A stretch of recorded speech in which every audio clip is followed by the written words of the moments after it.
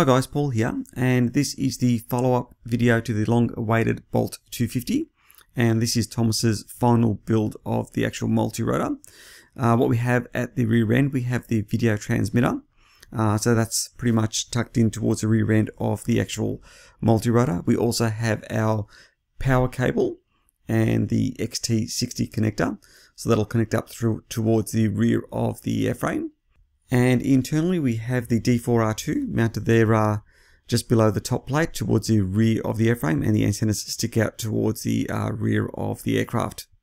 So what we have in the midsection is the flight controller, the NAS32, and directly below it we have the power distribution board, and that tucks in nicely between the bottom plate and the mid plate of the actual multi-rotor. And it's actually quite nice because you can tuck away a lot of the wires there.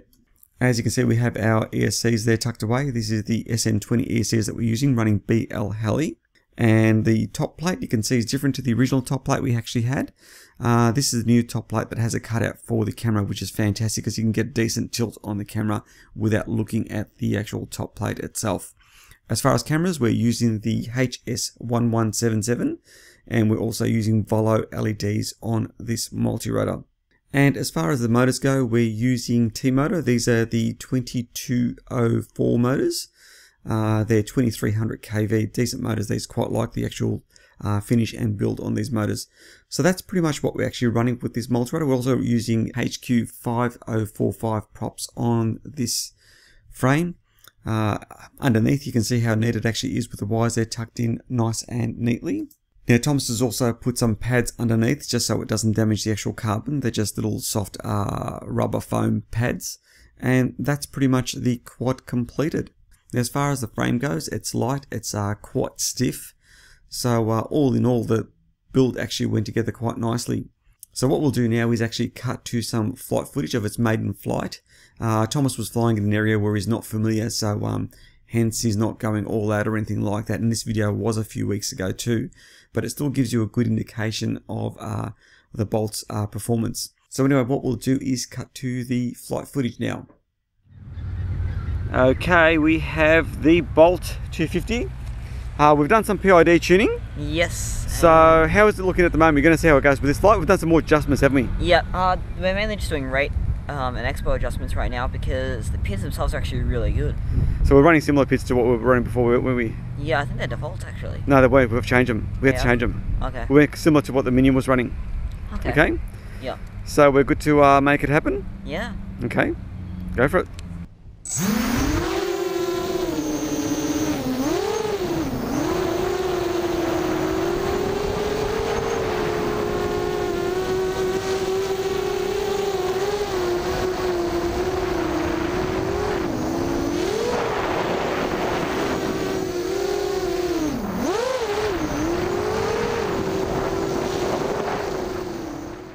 Okay, how does she feel at the moment? It's really good. The throttle's still a little bit too reactive for my liking, so I'm going to need a bit more throttle expo. But it is really nice. Does she still feel locked in? Oh yeah. How's the wind at the moment? Because it's getting quite breezy. Well, the pits are working a bit harder than normal, but still smooth? Yeah. Pretty good roll rate.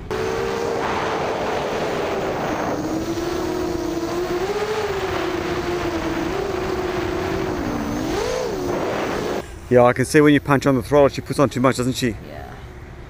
So we need a bit more throttle curve. Some more people coming down the path, so stay away from the path. Yeah. Roll rate's quite nice. It is really good at reacting. No, I might actually try something and put a bit of D gain in, just to make it a bit more. Has it got a bit of bounce? I don't know. At the end of it? I can't tell really, because it happens really quickly.